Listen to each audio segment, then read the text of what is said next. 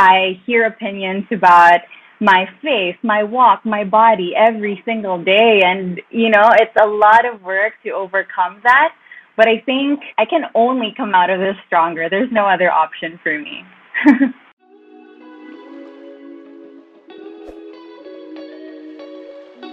I've been a beauty pageant fan for as long as I can remember. I remember as a kid, I would watch and stay up late.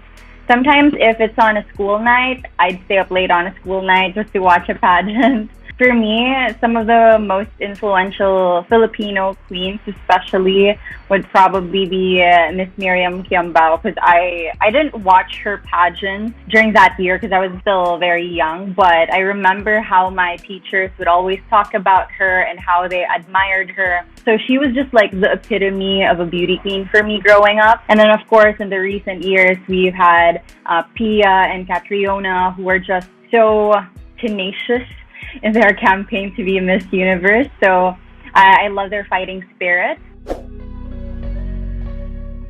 More than the height requirement, it's also probably my age. I am not getting any younger. I have very, very limited time to fulfill this dream.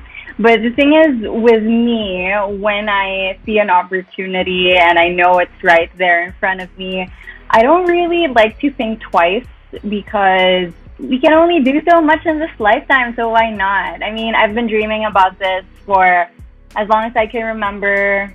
I've always, walked around my house wearing heels, pretending that I was a beauty queen.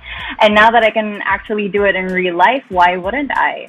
So it's really that, and the support around me. Nobody really told me within my social circle, like my support system, nobody really told me that I was too ambitious or that I was dreaming too hard.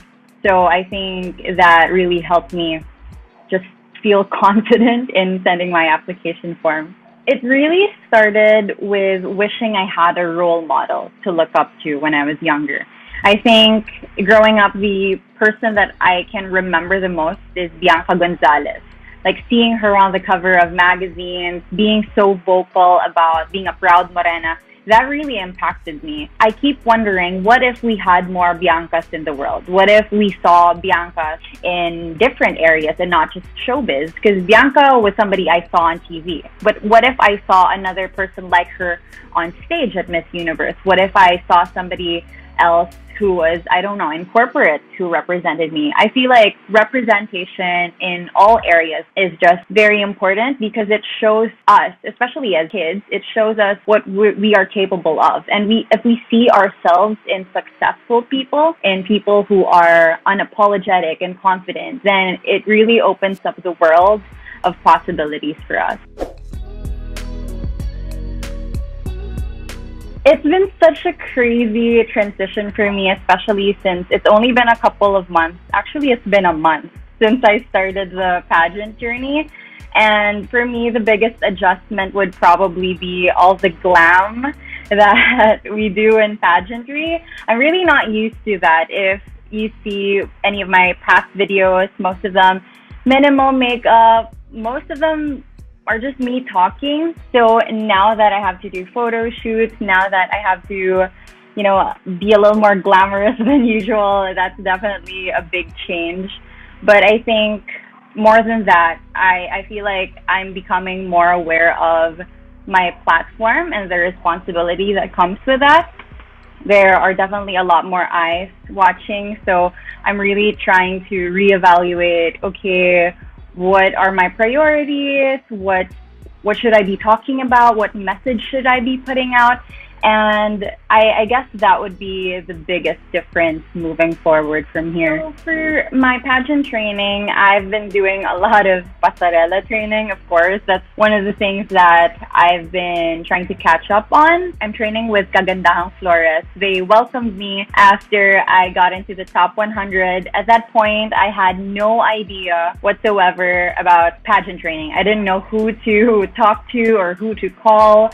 But I was very lucky because my friend who was Miss Jensen last year, MJ, she connected me with Tito Rogel of Kagandahang Flores, and then they helped me out with my walk And more than that, I think the interviews have definitely been helping me, especially with polishing my, I don't know, communication skills. It's been a while since I've been in front of people, especially since we've been holed up indoors since the last year or so. So yeah, I've been trying to figure out all the different areas of pageantry, a lot of photo shoots, and I'm taking it one step at a time. An advantage I have would probably be just being exposed to this kind of work. I mean, I tell stories for a living, I document, I speak for a living, and that experience has definitely helped me because I think more than just the voting part, it also has helped me solidify my message, and I think I understand why I'm here a little better now, more than I did probably if I joined in 2015.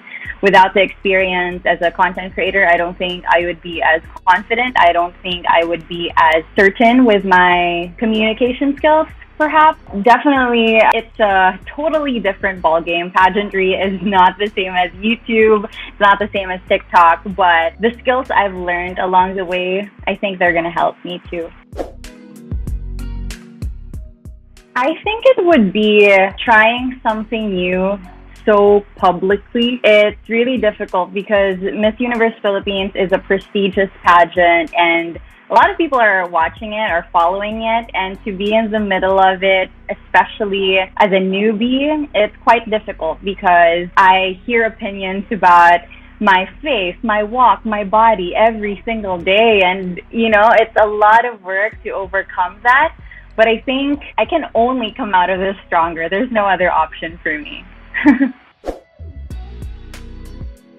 I think it's great because, first of all, the essence of pageants, it's really in how impactful they are. It's about the influence of pageants. It's how many people they reach. And if we remove the barriers that limit the kind of beauty that is represented on stage, then more of the next generation will be represented. More bodies, more heights, more colors. And I think that's beautiful because we are no longer telling like just a certain look that they're beautiful, but we're opening it up to others as well. And I think just knowing that you belong up there is good enough. I would say surround yourself with people who support you, who believe in you and believe in your potential. Because I think for me, the reason I was able to break out of those self-limiting beliefs is that I have friends who never told me that I wasn't good enough or that I was dreaming too high. My family, they never really told me that I was too ambitious. And I think that kind of support or that kind of belief just made me think outside of the box that I was put in.